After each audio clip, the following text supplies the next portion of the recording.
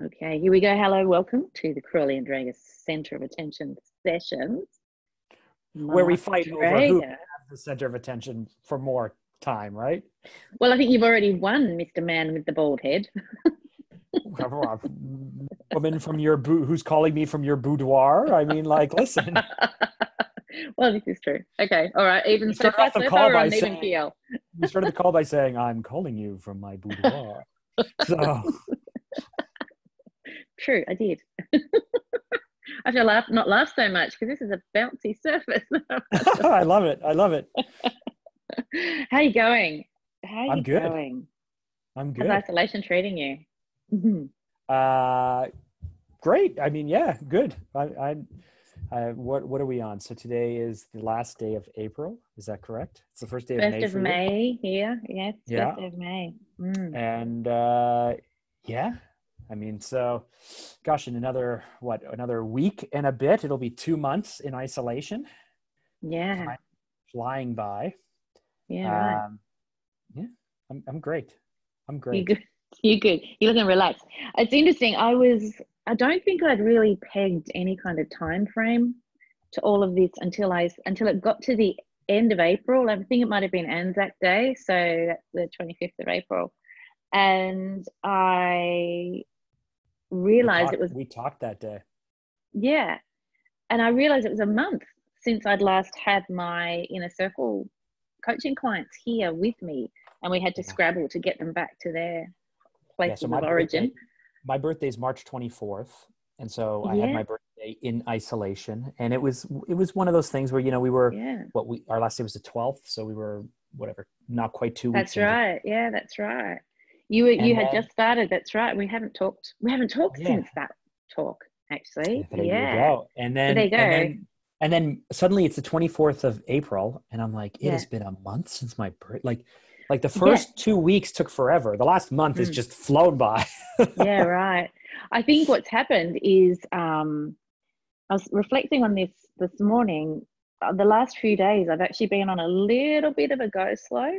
And it's not actually a go slow. What I've done is the last couple of days, I've actually doubled down on focusing on my kids and spending time with them, and doing baking, and you're trying to weave some education into those sessions with them, because the first 3 or so weeks of isolation for me were insanely busy, Mm. and I was really conscious of the fact that I was working full time, and my kids' education was like, well, that just has to wait, because I just can't not do what I had to be doing during those early weeks, supporting all these other private practice owners.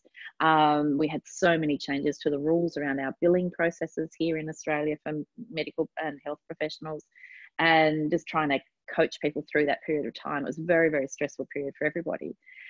And I realized this week that has settled down. Now I can spend some time with my kids. And I caught myself about 5 minutes feeling guilty that I wasn't working so hard, and realizing, of course, I'm still working hard. I'm just working now as a homeschooling mother. So, I'm changing hats. And so I've got, I don't know if you've seen anything of my little animated posts that have popped up. There's only been a couple of them so far. And I've got one that I'm putting up today, which is actually about it's okay to take a rest. Like, if you need to take a break, it's actually okay, because we're juggling all the things all of the time. Yes. So for those who are achievers, for those who work crazy hard and Yeah. are always striving, who feel guilty for taking a Yeah. rest, yes, you need to take a rest. Even if you're exercising, the rest days are just as healthy as anything else. So you have to take a rest. Yeah. But don't you find that most people give themselves too many rests? Well, Most I don't people know give about themselves most too many people. free passes. I don't know. I don't know. I'm finding the people I'm observing, the people I'm interacting with, the people I'm working with aren't. They're actually doubling down.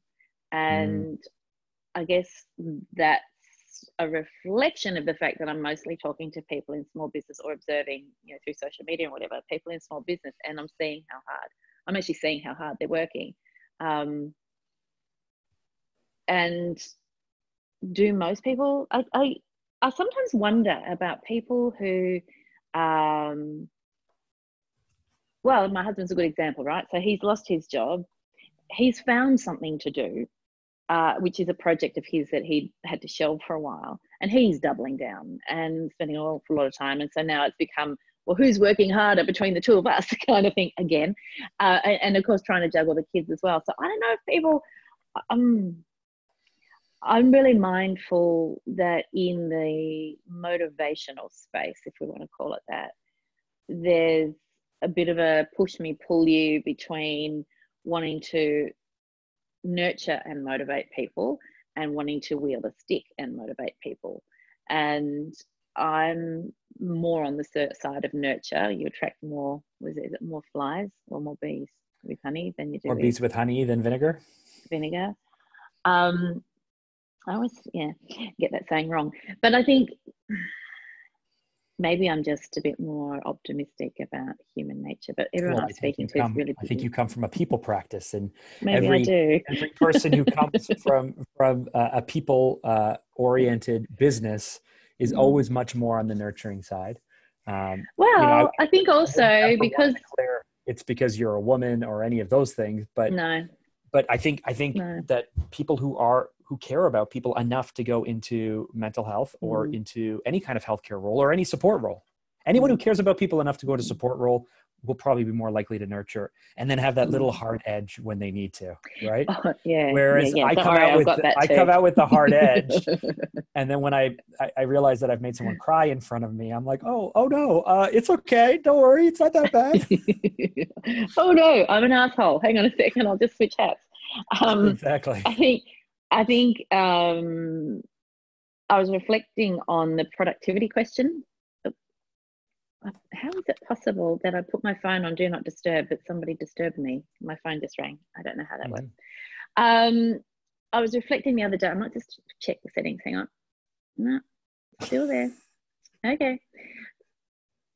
We were talking about productivity and the idea that, before isolation, many businesses were reluctant to allow work from home practices because of concerns around productivity. Now that there's no choice, a lot of businesses are learning that their workers are as productive, or they're identifying the staff members that aren't as productive, and whether they've got a staffing problem rather than a productivity problem. Some people, and I think statistics out of Europe, where they're looking at power consumption and internet consumption for time of day, and what they're able to determine is that people are sleeping in. They're hustling during the morning. They're completely taking the afternoons off. And so there's like this window of between 9:30 and 10 and 1, people are pretty busy, but in general, the statistics show that en masse people are. But this hits the nail on the head. The afternoons. But this hits the nail on the head. Are they still getting the job done? Because I think what we're seeing that if people are still getting the job done, but they don't need to do it across the course of 8 hours because they're not getting up to go and chat by the water cooler every half an hour because they're bored with being in the office. Are they still getting the job done, but in a shorter time frame? And that's the question I'm much more interested in, because I think that's what's going to influence the future of work and the future of business. If people are finding, or if business owners are finding that people are still getting the job done, you're going to then have flow-on effects to businesses saying, do I need a bigger footprint in my own bricks and mortar location? Do I need as high an internet and electricity cost or overhead, and so on and so on? So like the flow-on effects for business and how businesses actually operate are fascinating to me. I can't tell if you're about to hit what I believe then. So if people come into the work and they get the job done, you have hired me for X and I've delivered X, and you thought X would take 8 or 9 hours, but I'm able to get X done in 5 hours. Most employees go, I got the job done. I go, you have 3 extra hours you've just created now that have obviously shown flaws in the system. Why don't you do more? Right? Like when computers came along and we had a boom in productivity amongst our economies, it was that fewer people could do more with less, right? So if we have found that someone can get the job done to what you have hired me for in a smaller amount of time, then I want you to expand the scope of your responsibilities or what you can do, or I want to pay you less.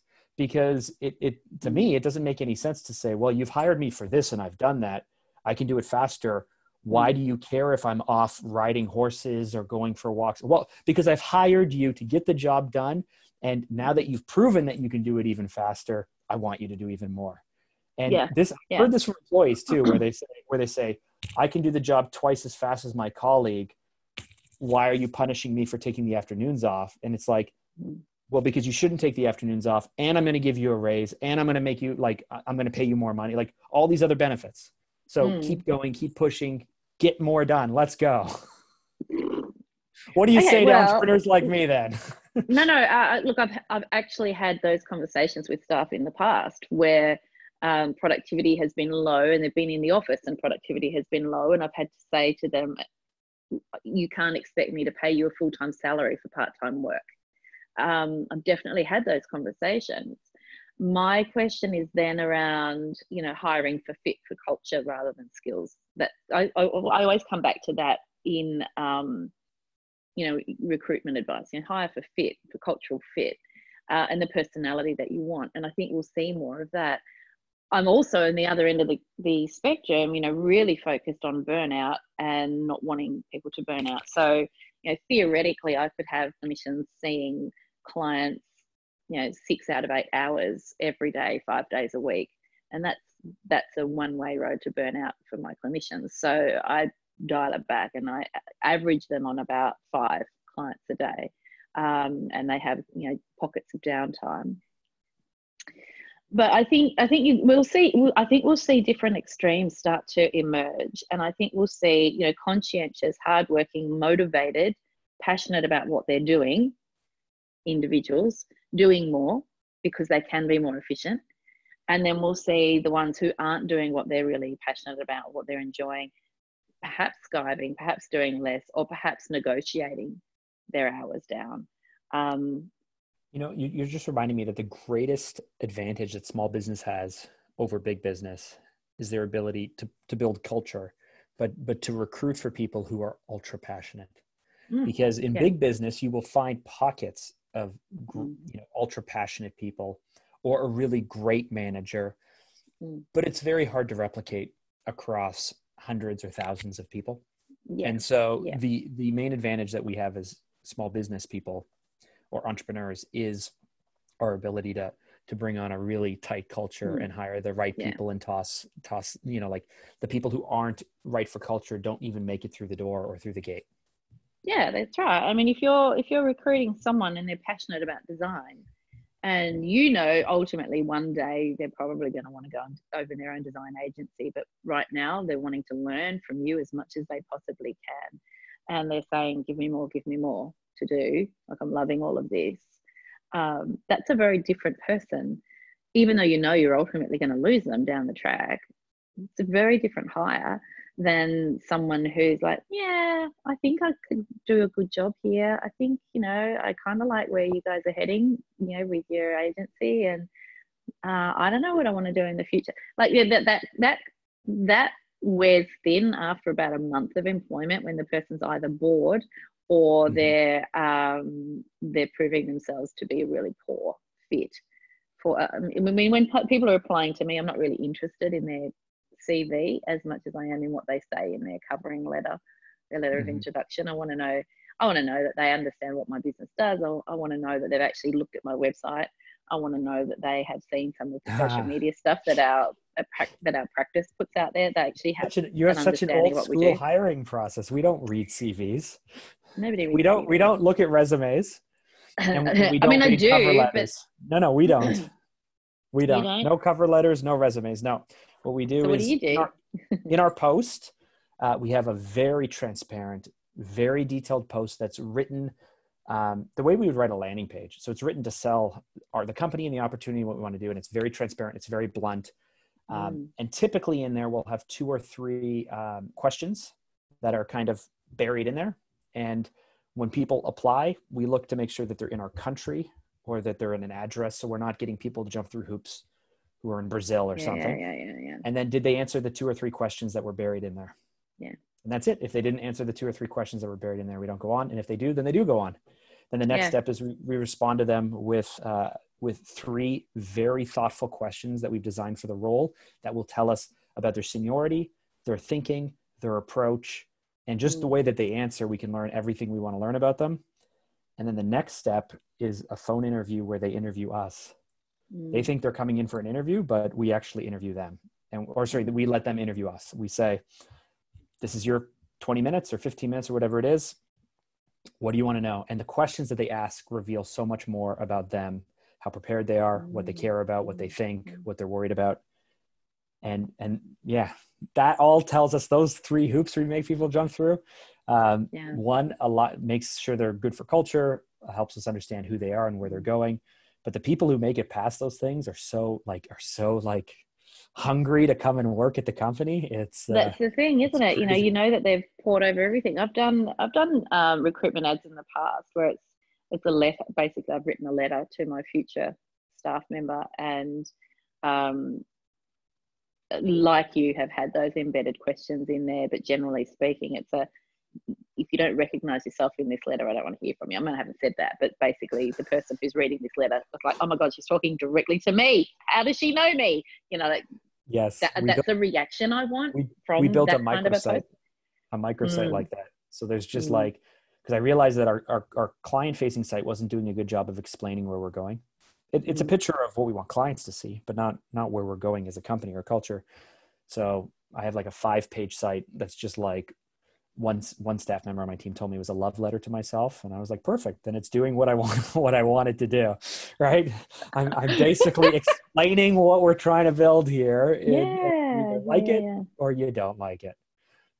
And that's it. That's it.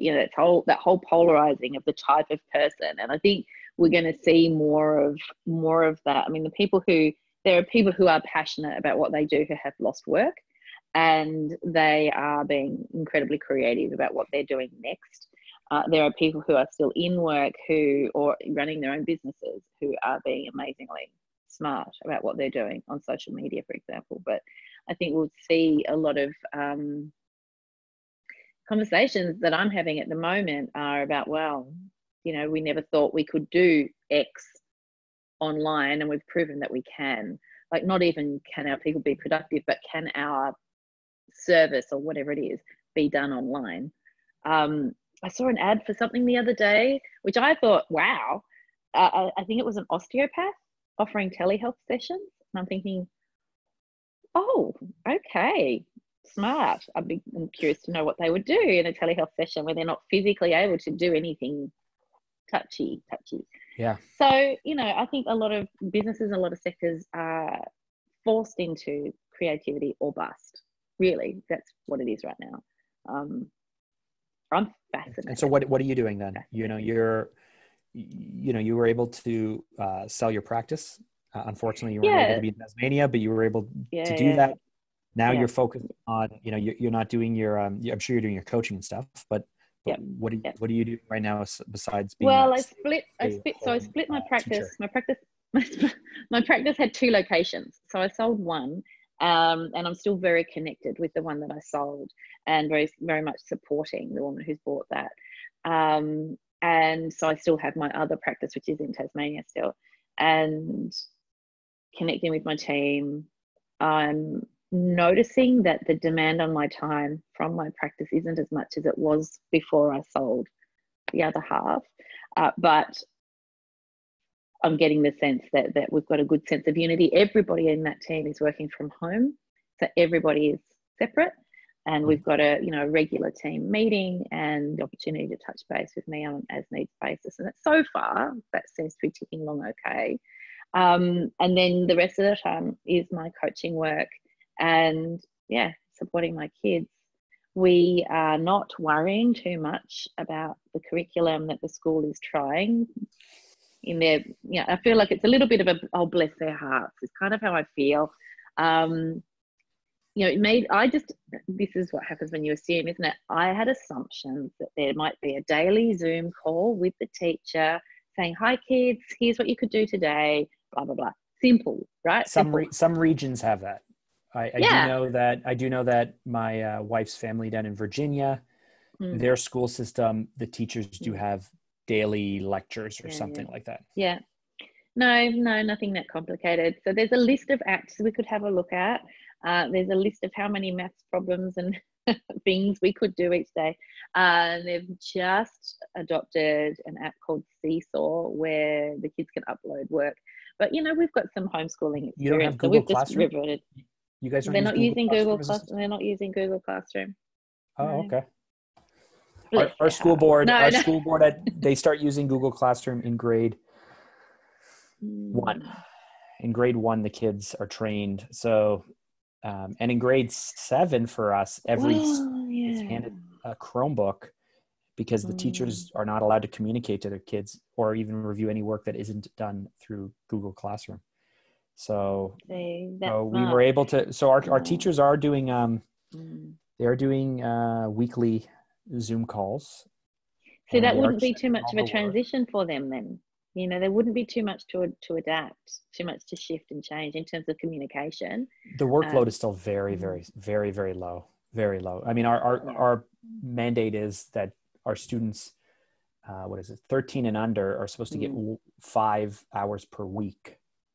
5 hours per week is the expectation. And then if you're over that, it's 10 hours per week. So even my 13-year-old is only expected to do 2 hours per day of work. And do you know what? When you're in a homeschooling model, the expectation is a couple of hours a day, most days, of focused book kind of work. Mm-hmm. The rest of your day gets taken up with doing things that probably have an educational element to them. You just need to shine the spotlight on the bits that you want the kid to remember. You know, this is what I said to my wife, and you know, she's been bothered by it, but I don't believe in the current education system, like just in terms of the way that things most entrepreneurs don't. No, most entrepreneurs don't. But it's not even that. I just, you know, my son, so since this has been happening, we've been working on his bedroom. He's going to be moving in this weekend. Its project's finally done, but you know, he spent hours with me insulating and running electrical and doing drywall and doing plaster work and paint and all of this stuff to build a room. And the conversations we've had, you know, like the other day, my wife said, "Why were you talking to Jonah, who's let me get this right. He's 12, I think. He's 11. Born in 2008. He's 11. He's going to be 12. She's like, "Why were you talking about insurance?" And I was like, "Oh, well, it came up because we were talking about cars, and then we were talking about different insurances, and then we got into liability versus this coverage, and then we talked about home and auto and life, and we talked about all the things you could insure and why you would insure it and this and that." Anyway, that's just a small example, though, of like you don't need an education. No, and no, it's true. It's true. You know, I think that we've got. I've been doing quite a bit of baking with the kids. It's a fun thing. Most kids enjoy doing a bit of baking. It's great. There's so many elements to it. You know, yesterday we were making Anzac biscuits, and you know, you've got the butter, melting the butter, and you're putting in some golden syrup, and then you put in some bicarb soda, and so you see this chemical reaction take place. And we've been making bread, and so we've been talking about what does fermentation do, and how do you create wild yeast, and blah blah blah blah blah, blah, and why does the bread rise, and all of this stuff. But also looking at units of measurement, you know, getting them to check when they're looking at the ingredients list. Okay, make sure you're aware of your unit of measurement so that you're checking on the scales, you know, that you're measuring the right thing, and what's the difference between the units of measurements. What are we weighing? Are we weighing weight or volume? Blah, blah, blah. And then it's the out of the blue conversations like yours with Jonah. They're the ones that floor me. So Henry's 8, and the other morning, first words out of his mouth, "What are the chances of me getting the coronavirus?" he said. And I was like, pretty slim. "What about other kids my age, generally speaking?" Generally speaking. Generally speaking. You know, depends on their circumstances, but you know, they seem to think it's blah, blah, blah. "Oh, so we don't have to follow the rules then if we're not going to get the coronavirus." And I said, aha. But then we had a conversation about asymptomatic transmission and how viruses work. And he sort of nodded sagely and went, "All right, okay, yeah, okay, I'll keep washing my hands then." So the conversations you end up having are just gold, you know, not to mention the game, you know, board games and all the things that incorporate maths and spelling and everything. We're getting into spring, and the kids are driving us crazy because we have 4 of them and they tend to be loud. So it's nice weather now. So we're setting them outside. We have a trampoline. And for whatever reason, last fall, I pushed it up against part of our yard. And so the other day I was out with the dog and my kids go, hey, watch this. If we climb up the sand pile we have, we could jump onto the fence. We can then walk along the fence for 15 feet, and then we can somersault off the fence and land onto the trampoline. And if we do this in the right order, we'll double bounce people off the trampoline. And I'm going, guys, I don't want to go to the hospital right now. We're going to break some. Anyway, they're like, we've been doing this for a week, Dad. And I'm like, okay, cool. Okay. I want you guys to play outside. I want you to have the type of childhood I had, which was like ridiculous. So I was like, okay, guys, carry on. Jumping off the fence onto the trampoline. I think it's crazy. I love that they figured it all out. And honestly, they wouldn't have done that. They wouldn't have done it last fall. They wouldn't have done it this spring if they were in the rhythm of soccer and dance and school and games and all of that other stuff. So well, we've had, I mean, we've had, talk about people pivoting too. We've had Roy's acting school had to close down their acting workshops, obviously the face-to-face sessions, and took them a little while, but they've gotten them up online now. So he's had one so far Zoom session. But out of our conversations with the theatre school, we've now got a private acting coach for Roy. And a guitar teacher, no? Huh? And a guitar teacher? Drumming. A drumming teacher for Henry. And what we're noticing now is, there's no reluctance to participate in those things because they're things that they're really interested in, right? Yes. And this is the beauty of homeschoolers know this, that you find what the kid's interested in and that you'll get no argument out of them to do the stuff. And then just weave in the other things. But also we've got, I've noticed, talking about boredom and what it stimulates in children finding their interests. Roy was in his room the other day teaching himself garage band and making some music. Nice. Like, dude, loving this. Yes. So, we're heading into, we're in autumn, and so it's raining and miserable, and we're going to be getting less use out of our park out the back and less opportunities for scootering and all the fun things that we've been doing for exercise. So we're going to have to get a bit creative. But yeah, Jonah's been making music here because I have, for my work projects, we have, when we buy stock music, we can often get stems. So that's each layer of music broken apart. So it's just the drums, the bass line. And then that way we can rebuild the music to whatever length we want for our commercials and stuff. So I have all of these stems just in files sitting on there. And Jonah one day was like, oh, that's cool. What is that? And so I just created a folder for him in Audition, which is the audio software we use.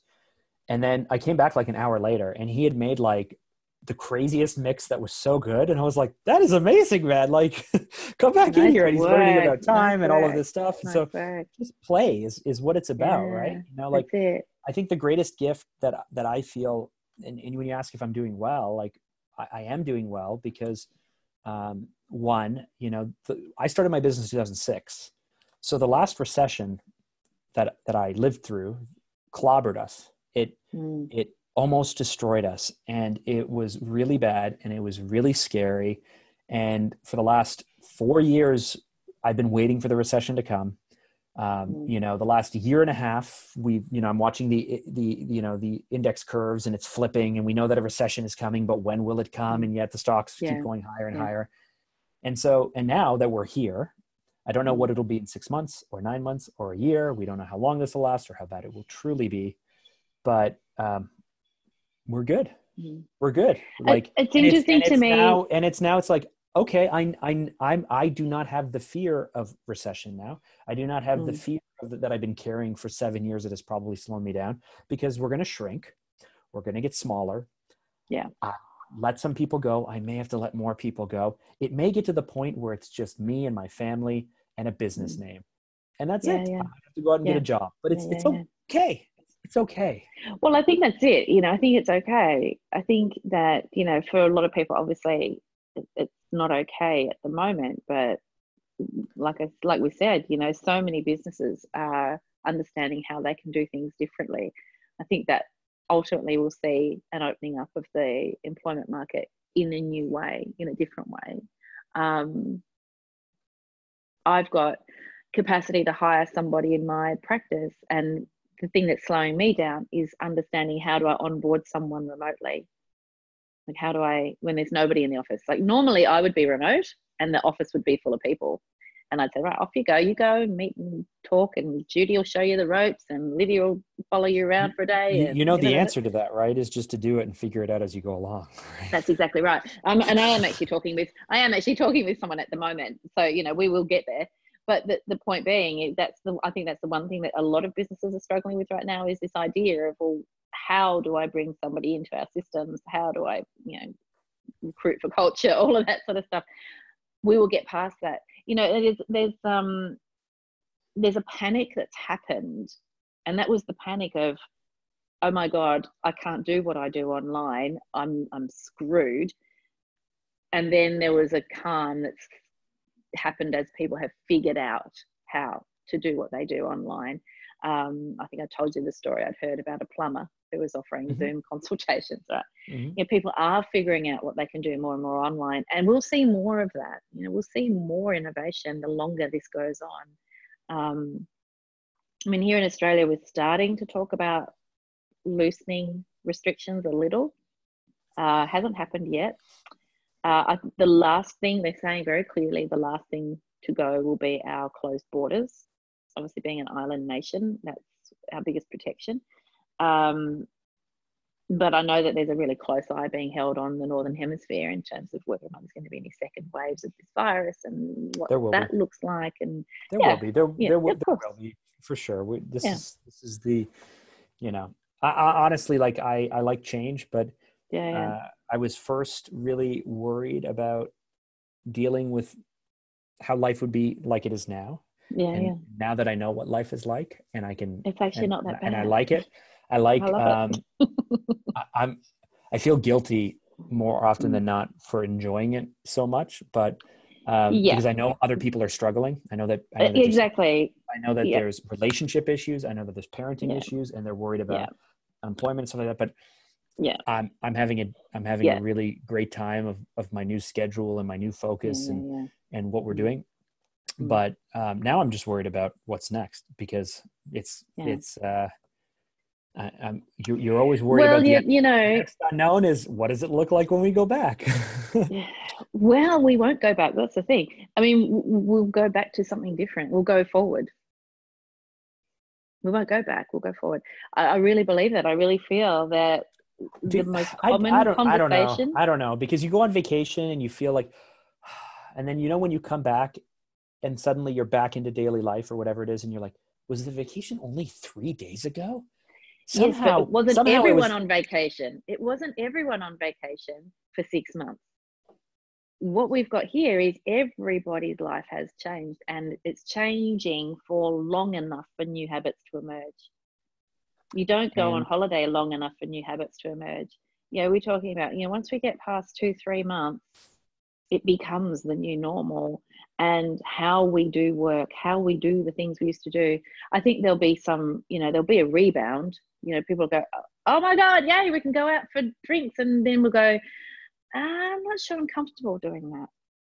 It will take people a while to feel safe. I agree. That's the part that, you know, just because the government says we're back in business, everyone, it's like, I don't know if I'm gonna go to the movies. Maybe. I don't know about this or that, but there's still listen, I would be perfectly happy. I love the fact that clients for me are much more willing to have these types of conversations, because internally we already work remotely a lot of the time anyway. So the fact that a client that I don't have to drive, I have to drive 45 minutes, pay for parking, walk, to have a 30-minute meeting, to all to come back, you know, like, this is great. This is amazing. I'm so glad what will open up from a productivity point of view. But people are going to want to be quick. You know, the extroverts of the world will want to get back in the office and go pick up their coffees and go back to the gym and get their personal trainers and all of that stuff. And, you know, the introverts will desperately want to hold on to all of these things that we have now. We're like, remember how great it was when we could do this, and the rest of the world will move on. Yeah. Move on. Yeah. I'm fascinated. Like you know, I'm obviously, you know, okay with being on social media, but generally speaking, you know, very much an introvert, and typically working from home anyway, and have experienced homeschooling. You know, I am one of the most privileged people in this situation, because this is like my ongoing normal. It means that the rest of the world has slowed down to a pace that makes me feel very secure. I worry about obviously people with mental illnesses and, you know, child abuse and spousal abuse and those sorts of things that don't have anybody else with eyes on right now, because everyone's at home behind closed doors. That's the stuff that worries me. But I think there's enough of a conversation happening about the things that we want to hold on to, and it seems to be a common conversation. I'm really hopeful that it is part of moving forward. I mean, some we will be able to, some we won't. Like one of the greatest things I cherish right now is that I don't set an alarm, and no one in my family sets an alarm anymore. So, you know, I was very strict, you know, get up at 4:45 every day, blah, blah, blah. It's like, now I wake up whenever I wake up, and some mornings it's like 5:30. This morning I woke up at 5 to 7. It was just whenever I wake up, I wake up. And all my kids are the same way. And so, you know, my teenage daughter is obviously taking that to extremes where it's like 10:30, where it's like 10:30 or 11. And we're like, you really have to wake up now. But I like that. I like the you know, my wife and I went for a walk this evening after dinner, and we were talking about our diets. And she's like, I think we're eating healthier than we've ever eaten before, because we're doing a 1-week shop. We only eat, like, I didn't even think about this. We only eat whole foods anyway, because we don't eat, we only eat stuff that we make. It's lots and lots of veg, you know, healthy fats and all of that stuff. We're both on keto, so it's fairly strict, but we're like, that I would love to hold on to. But when the schedules start up, when the stressors start, when I have a bad thing with one client, another thing with another client, because right now all the clients are sleeping, so it's not a big deal anyway. Like, when all those things start to stack up, I know these little things that I'm really cherishing right now will fly out the window. And I don't, you know, yes, Evan will say structure your life so that way you can hold on to them. But, you know, the kids' school starts at 8 a.m. means the kids have to be at school at 8 a.m.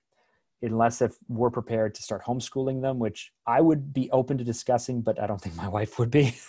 Because they're driving her batty. You know what? I think there will be an interesting number of families that will say, surprisingly, this has worked okay for us, and we can see how our children, we can see how our families are benefiting.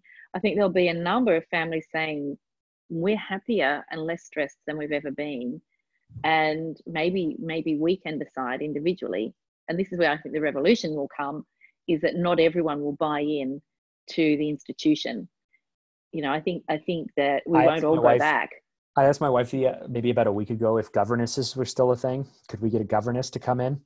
Because, you know, in the old English, I don't know if it's an Australian thing or not, but the old English thing. If we could hire a private tutor to come in and just homeschool our kids for us, if we could afford that, that would be the answer. That would be great. Well, you know, and this is what I'm talking about with the guys from the theatre school, right? You find the tutor online from anywhere in the world who meets the interests and the needs of your kids, and it's doable. Like, it's absolutely doable.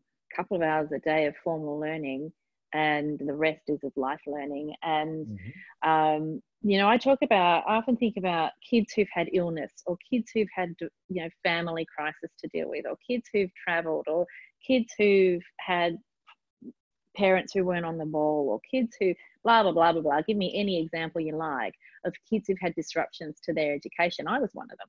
Kids who have disruptions to their education. What they choose to do as an adult is still what they choose to do as an adult. If a kid with a disrupted childhood education is passionate about becoming a doctor, they'll find a way to make that happen. It's got nothing to do with whether or not they're sitting in a seat at 8 a.m. You know, 100%. You know, like, so here's the funny thing. So when our school system used to have 13 grades, you'd have primary school, and then you'd have either a junior high or secondary school. And then at the age of 19, so after grade 13, you'd go off to university or college. And so if you were going to college, like a trade or college, you'd only have to go to grade 12. If you wanted to go to university, you had to take an extra year as a prerequisite to go to university. And so we were of the age when they were eliminating grade 13. Right. And so when I was in grade 7, they said, kids, we're eliminating grade 13. We think you're going to be the year that it's going to happen. So you need to pick right now what you want to be when you grow up, because there's going to be this thing called the double cohort. There's going to be 1 year where 2 graduating years will both be competing for the same university spots, the same college spots, the same everything. So grade 7, pick it. Fortunately, it ended up moving back a few years. So it wasn't our year. We were, I think, the second or third last grade 13. But my cousin had this happen to him, where in this 1 year, it was ultra competitive because it was 2 graduating years in the same year, all going after the same things. So long story short, we have one group of kids who had 13 years of education and another group of kids who had 12 years of education. They are all now 35. Yep. They're all successful or not successful. It literally makes no difference. You could not tell which. You can't meet someone and say, "Oh, you had that extra year of education, didn't you?" No. And so everybody who's worried right now about losing March or May or April or June, for us, June is the end of our school year, but even for your kid, like kids can lose a year. It's okay. They will grow up to be good adults. Okay. I was talking to, I can't remember now. I've had a couple of conversations, one with the vice principal and one with one of the teachers at the primary school here. And I said, everyone's going to come back and have each child will have a completely unique experience of what this period of time has been like. There's going to be no consistency. And she was saying, we know, absolutely right. There's going to be and I think the pressure is on the teachers to provide learning materials. That's where their stress is. They've got to provide all this stuff that we're not using. Most parents have reached that point where we've gotten over the crest of, oh my gosh, how am I going to make this work too? I can't make this work. We'll just do the best we can. And we're on that, gentler slope now. And, I'm going to be so interested to see what the schools make of the kids who come back. They will just pick up. They won't pick up where they left off. They will just pick up and they'll roll with it, Listen, pretty quickly, you can have each teacher, you have your 22, 28, 30 students in your class. Every kid gets assessed to where they are at the core subjects. And then they have a modified plan, and they'll figure it out. They're smart people. They'll figure it out. They'll figure it out. Look, you talk about this thing about disruption to education and not being able to tell who did what when. I've talked about, my final year of high school was so disrupted. I ended up with I wasn't eligible to go to university when I finished year 12 because I didn't have the right year 12 subjects to make me eligible. But, you look at me with the PhD now and you think, oh, she obviously went straight through to uni and was the good girl who did all the things. And I wasn't. I did all these other amazing things and I wouldn't trade it. Being an actor and being an artist and a photographer and doing all these incredible things. So I think that there's too much weight on kids in particular, especially those teenage kids, but also too much weight on parents, buying into, and this is what I mean about people buying into the institutional belief that if we don't do this, something bad's going to happen to my kid. You're hitting on something though that's so ingrained into us that I think that it destroys business owners' ability or belief to pivot on the marketing side, on the perception side, or what have you. So that feeling, that thinking that I have to do proper elementary to get to do properly in whatever secondary, post-secondary school, secondary school, to go to high school, to get my postgrad, like this linear thinking to set the story for who you are. Yeah. How many times does an actor or actress work super hard to build a persona? They do something to screw it up. They go into hiding. 3 years later, they come out with an apology and a brand new person, and everyone goes, Thank you. Even Thank you Robert for Downey coming Jr. back. Thank you for Robert coming Downey back. Jr. You know, he's the poster boy of Right. that sort of stuff. Right. You know, I think. But you can yeah, do this with your you're right. businesses though, right? Oh, of course. you go away, Of course. you hide a little bit, you figure out who should we be? Who do I want to be? How do I want to be perceived? And then you create that and you come back and suddenly you're the new kid on the block and people are like, amazing. There's this brand new thing that has actually been operating for 12 years or whatever it is. And it takes guts to do that, right? There's a restaurant near us called Bacash, and it's and I hadn't really noticed it before. It's one of those sort of restaurants that's got quite a dark interior, so if you don't know it's there, you don't necessarily notice it when you're walking past. And they've just come into my conscious awareness now, again through social media. This is a beautiful story, right? Some of the restaurants that have been pivoting really successfully and, you know, incorporating corner store kind of things into their floor space and doing deliveries, getting their casual staff to do the driving, to do their deliveries for them, having pickup option, cafe option, all sorts of things. One of those restaurants in particular, Entrecôte, has been crazy good with their Instagram. They're so good. And it's through them actually that I found my animator who's working with me now. They did this great post, which is how I heard about Bacash. So they did this beautiful post, which just perfectly illustrates everything I'm always on about and having an abundance-based mindset, where they celebrated all of their restaurant neighbors. They named them all. They had these beautiful photographs. Big, beautiful post about how amazing all of their neighbors are and how much they value them and how much support they'd been each giving the other. And here's what this restaurant's doing. Here's what this one's doing. And here's what this one's doing. And here's what Bacash is doing. So Bacash had just that week reopened to just do fish and chips. Now they're an award-winning seafood restaurant. They probably had to sit with their egos for quite a while before making that decision to just do fish and chips. Because what the smart restaurants are noticing, what people need right now is comfort food. They need the stuff that makes them feel whole. And so they've been really clever and gone, okay, I think we can suck it up and just be a fish and chip shop for a while.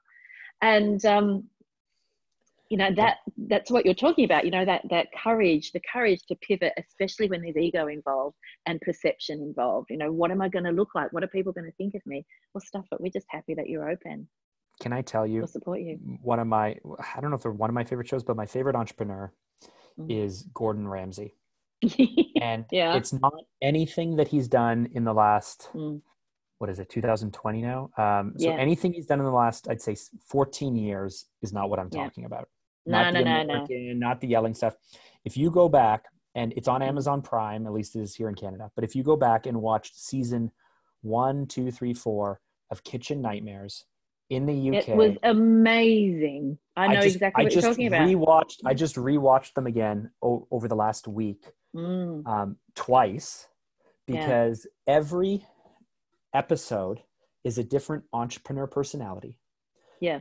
You know, this one has too much of an ego. This one is too nice to their staff. This one doesn't spend enough money on quality assurance. This one is trying to do something that people don't want and not listening to customers. Like every episode is a case study in the entrepreneur. Gordon comes in and does almost the same thing in every single time, which is look for the staff who can cut it, raise the standards, let the people go who can't, and simplify. Simplify the heck out of everything. Right down. And so I've watched this twice in the last week and a half because I'm just like, I'm getting so inspired by the reinvention, by the fact you can save a business, I'm watching these entrepreneurs going, oh man, I do that. Oh, I shouldn't do that. Yeah. And I'm listening to Gordon yell at them. I love it. I know what you're talking about with simplifying. You know, the number of restaurants you go into, as an example of a small business that tries to do all things for all people. You know, a restaurant that you go into that's got a menu that's like 90 pages long. It's like, I can't even look at that. I have to think about what do I feel like eating, and then I'll ask the waiter what I could have that feels like that. What have they got that feels like what I feel like eating? And that overwhelm. And too many businesses do that. They try to be all things to all people instead of focusing on what they do really well and, you know, what's their specialty or their niche, and just focusing in on that. But it also relates to what you're talking about with having to shrink down in times of adversity. and just reconsolidate, boil it down to its bare bones and the seafood company build back up. Who takes all, the seafood restaurant who takes all their pride in being all fancy and doing all this stuff. Yep. And now during this time has to create fish and chips. There's two ways to look at it, right? The loss of, oh, this is so below us. Or they could say, let's use this opportunity to create the best. It doesn't have to be greasy. It doesn't have to be garbage. It doesn't, like how can we be the best at this, to be known for this? Because the biggest problem we run into is when we think things are below us, right? It's just like I shouldn't have to do this, or I've worked too hard to still be here, or, why doesn't this happen? Like, come on, simplify, focus on the things that matter most, cherish every opportunity. And you do that and it'll start to stack and start to build and grow from there. But more than anything, it's like, the reason why I'm not scared I always have to preface with, I don't want anyone to get sick. I don't want to lose anyone else. The reason why I'm not scared about business is because I take so much comfort in knowing that we can grow and shrink and focus and reinvent, and we can screw up here and then we can come back as something else. And as long as I'm still going, as long as the name is there, as long as we have a skill set and we can drive value, there is no end to this. Yeah. I think you're right. Many entrepreneurs struggle to get out of that technician mindset into the business owning mindset. And those of us that are now in the business owning, we can always go back to technician mode. At the end of the day, I can always go and back and just be a psychologist who sees clients all day, every day. That's, I can go cut someone's grass. I did exactly. it for 7 years. But everybody could do something, right? Anybody can go and do something. There's a need. We had supermarkets, massive recruitment drive for delivery drivers. And in fact, there was an airline pilot in the news recently, talking about how grateful he was to be able to put food on the table for his family. And he's driving deliveries for a supermarket now, because obviously he's been laid off because the airlines are all on the go slow. But I think it is about challenging ourselves to say, okay, what do I need? How do I meet those needs? Can I meet those needs in my business, or do I need to add some other revenue stream, or do I need to dial it back a notch so I can meet my consumers or my customers or my clients where they're at? So that is about putting your ego in your back pocket, saying, okay, what are the struggles that, yes, we're all in isolation, we all have that struggle, but what does that mean for my actual ideal, my general clients or my ideal clients? What does it look like for them specifically, and how can I make sure I'm addressing that with them through your social media and all the rest of it? I mean, the end of the story with Bacash, I was so impressed by that post. And so excited by what Bacash had done, and understanding, obviously it took a bit of guts to do that. I made damn sure we were there the first night getting fish and chips to bring home. You're so bougie. And you're like, you're so in love with the small vendor. I so love them. I do. And I was so defensive. We're all standing outside, all our social distancing, standing on our little crosses on the footpath, waiting for our order to be called. And there was this one lady who was so cross because hers was taking so long. And I really wanted to take her aside and give her a good talking to about, do you have any idea how difficult it would have been for these guys to reach this point tonight? Calm down. You'll get your fish, love. It's okay. But the staff were a bit stressed. And when I went in and collected mine, I said, how are you going? How are you finding it? Did you see my post about Starbucks this morning? Or it would have been yesterday for you? Oh, I've missed an opportunity to rib you about coffee again. Oh, damn. You have. Because that joke is so right now we only have drive-thrus open. And this was a cold brew, a cold brew, no ice. That's how I drink it. Yeah, right. Cold brew, black, no ice. My wife waited in line for 25 minutes to get a coffee yesterday for herself, and then when I came upstairs from work, it was sitting in the fridge waiting for me, and I was like, oh my goodness, that's so amazing. It's a treat. But yeah, and she was saying, can you imagine anyone willing to wait 25 minutes in line for? And no one was upset. No one was upset. No one was angry. No one was upset. But it's just like the new world we're in. It's just like, yeah, I want a coffee from this one place. It's the only place that's open. I've only had 2 of these in the last 6 weeks, and I used to drink them all the time. So I'm like cherishing it. It's like the most amazing. I bought my own. I should send you a photo. I bought my own cold brewing kit. Of course you did. Of course I did. You know me now. And it's beautiful. It's this little glass thing. It's only little. It's not one of those great big fancy things. It's just a little glass thing, and then it drips away overnight. And in the morning, there you have your very own cold brew, and it does all the work for you while you're sleeping, Mark. You need this in your life. You really do. I have a son now who has started drinking a little bit of coffee. So when I was growing up as a kid, my I don't know where this came from, but my mom or my aunt or whatever, on special occasions, we'd have café au lait, which is like literally just like coffee, milk. Yeah. Well, the French version is massive, right? The French is your aunt French Canadian? No. We're all German, but my grandmother's from like the French border region kind of thing. So a lot of French influence, but we always had that. So I don't know when it was, but maybe a few weeks ago. We're very liberal in terms of like we let our kids drink wine already. Even my 13-year-old, it's like wine and then ginger ale. So there's been a few nights where we've really wanted, like, especially Easter, we really wanted to, like, we can't go out, we can't see family, so let's make it special. So we got some raspberry wine. And anyway, my son now knows that on Saturdays and Sundays, we grind the coffee, we make proper coffee on the weekends.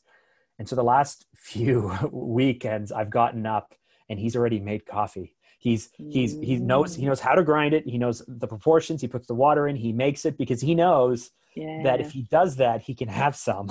Clever kid. Clever kid. Very clever kid. It's the same trick I used to use for beer when I was working outside. I'd say, if you go get me a beer, you can have a sip. And then they'd always be very quick to offer. So I don't drink alcohol like that anymore. So that's not going to work, but Yeah. Our kids, we will let them have a smell of the wine, and they're just so not. They're not into it? They're just not, they cannot understand what the hell it is we're doing. But what worries me, they know how much I love gin.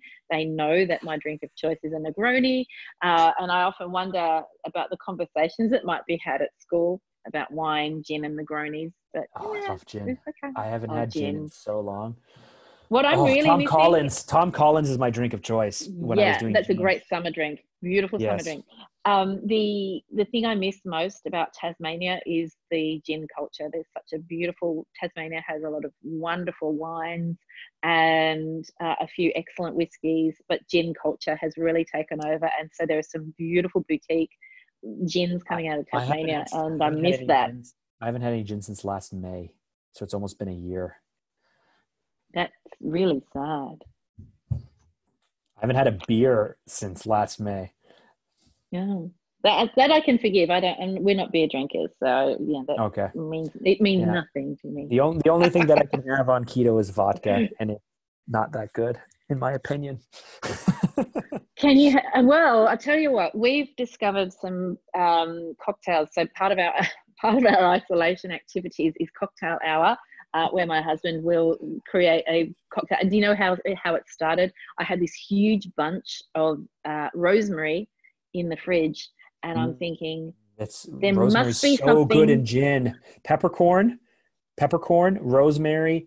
So pink peppercorns, rosemary, gin. A little bit of there's a lemon liqueur that you can get.